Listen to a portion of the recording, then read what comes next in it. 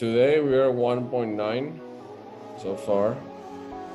And then the whole month we are at 72.4. What is going on, guys? Hopefully you guys are enjoying your day so far. Just want to let you guys know we have an incredible video today coming to you guys, brand new, a little bit of a sneak peek behind the scenes of our BSF masterminds for you guys privately. So take a look, and I know you guys will enjoy it, and I'll see you guys at the end of the video.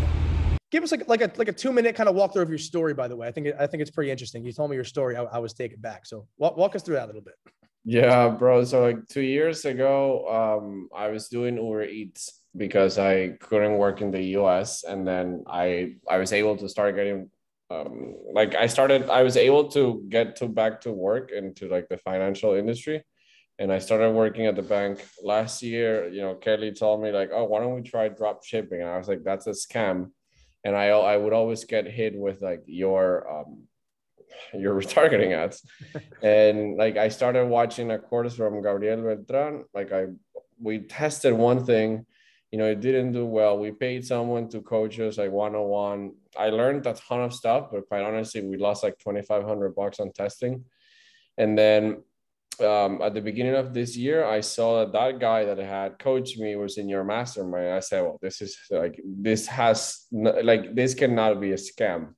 And bro, that was in January. Then in April, I saw like your interview with Kim, and I was like, oh yeah, this guy's legit. And I had already created my store, my product and stuff like that. And I decided to join in May.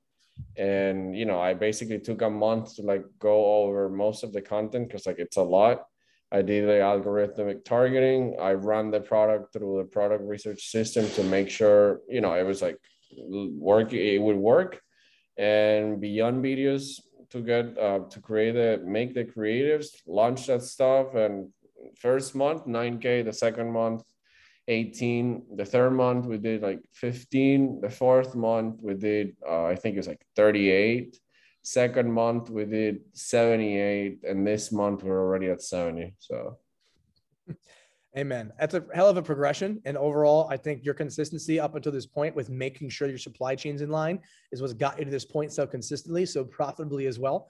So again, man, it's an awesome story. Big congrats to you. You came such a long way, dude. You don't win in Q4 because you did work in Q4, you win in Q4 because you did work in Q1. One of the most important things to realize in all of e-commerce is the power of consistency and the power of developing a foundation early on in your business.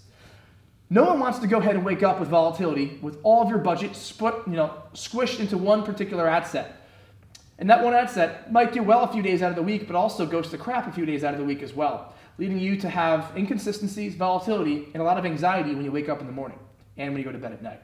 One of the biggest things for me, because I hate anxiety, I hate having volatility, and I like consistency in my life and predictability, because I can see how much money I'm going to make and predict it.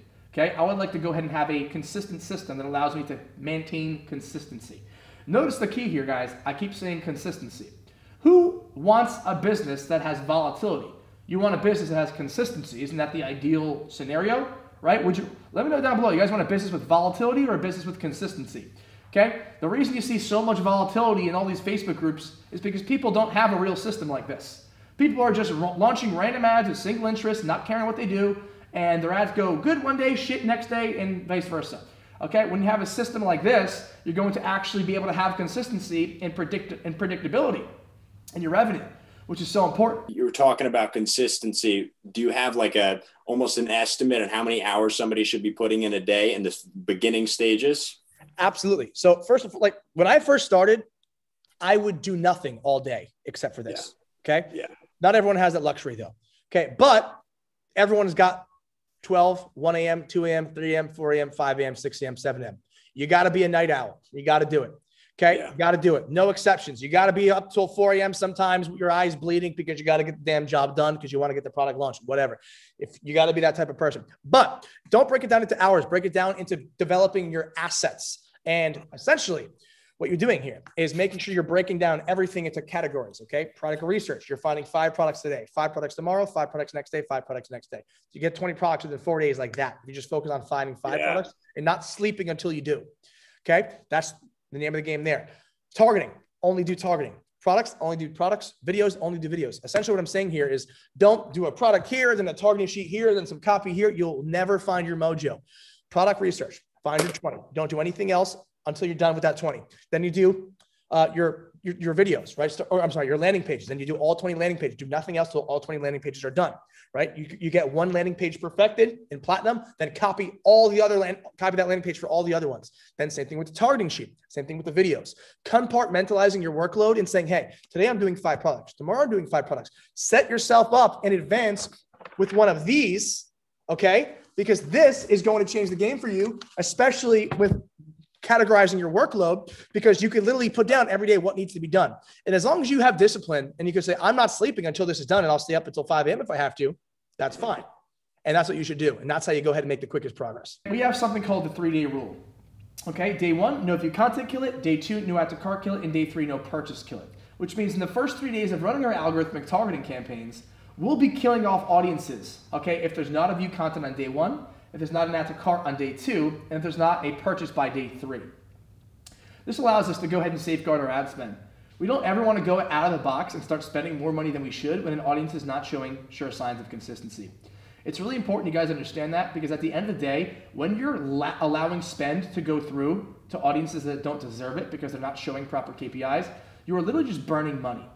Okay? It's imperative that you understand that when you look at audiences, you must be strict and quick to kill. Because quick to kill is what separates a good entrepreneur from a phenomenal e-commerce entrepreneur. Someone who knows when to cut audiences and diversify that budget elsewhere is ultimately someone who's going to be very successful and very quick with decision making and not making emotional, drastic decisions, but rather making logical decisions, just like in trading. You should never be emotional with your advertising here in e-commerce. Straight logical, okay? Never emotional, ever. With that being said, algorithmic targeting launches 11 audiences on $5 a piece. We go ahead and launch day 1. We're following a 3-day rule. Day 1, no view content, kill it. Day 2, no add to cart, kill it. And day 3, no purchase, kill it. As we go ahead and start to kill off audiences, about half of the audiences will probably be killed off, while the other half will start to perform pretty good, and some of them will even start to get sales. The goal of hitting audiences is to find people who want to buy your products. And just like Omar said, and pretty much everyone says something around the same nurture, okay, is to go ahead and find new pockets. Finding new pockets of audiences is one of the most magical things that you can have in your actual ad account. And what does this mean? It means that when an audience starts to do well, that you scaling it is going to go ahead and really go deeper within that pocket. So if you're starting to see on a certain day your audiences are starting to do really good, or one audience is starting to do good and get more sales than usual, it found a winning pocket. And if you have an audience with a winning pocket, there's probably thousands more of those pockets or those people within that same audience, which means you have to go ahead and duplicate that audience that's doing well, that's profitable, 5 times in the same exact campaign. This is going to go ahead and develop further your infrastructure. Algorithmic with 11, and some audiences that get sales get duplicated 5 times in the same campaign. This gives us what we call a horizontal scale structure, allowing us to actually develop consistency and not actually focus on vertical scale that's going to really give us volatility. So I'm looking at this product and there's 2 designs. One of them is really popular on Amazon, but there's another one that's kind of new, I think, and it offers more functions. So it's like, should I choose? Do you think it would be better to go with the popular one on Amazon or the one with more function? It's the same product, different design. Well, the whole thing is your marketing angle is based off of the functionality and beneficial usage of the product, not on the design. If the design plays a part in the usage of it, then that becomes its own utility for sure. But it does. Benefit and usage over looks 100% of the time, because our angling is based off of emotion and logic. Okay, logic has to do with benefit and utility. So we have a general store and we have multiple products, different niches in the general store. We're only running one creative to one product, and then the other products are just there. Correct. That's exactly correct. You don't want to go ahead and expand your ad creatives until you actually see consistency, Marcus. So that's 100% right. You should be testing one at a time with one creative, then expanding outward after you see consistency via the KPIs. Mm-hmm. So what would the point be of having that general store if we're only testing one product? Because you're able to go ahead and not have to create landing pages constantly or full-on one product landing pages for every single product. At the end of the day, when you have your whole general store built, you have every landing page created in advance. And then you be able to see consistency, and then after you see consistency, then go ahead and create a one product store for that particular product on that general store. Okay, got you. What about, would I be able to hide all the other products and just have one as the main page and then I mean, hide all the other ones? you can do that if you want to go down that route. It's not going to make a winner a winner. It's not going to turn a winner into a loser. It's not going to really change much.